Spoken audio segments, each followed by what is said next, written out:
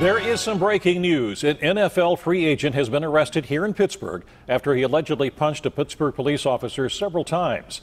Good afternoon. I'm Stacy Smith. And I'm Christine Sorensen. According to police paperwork, Brandon Pettigrew, a former tight end for the Detroit Lions, refused to pay a $97 limousine fare for a ride from Carson Street to the DoubleTree in downtown Pittsburgh.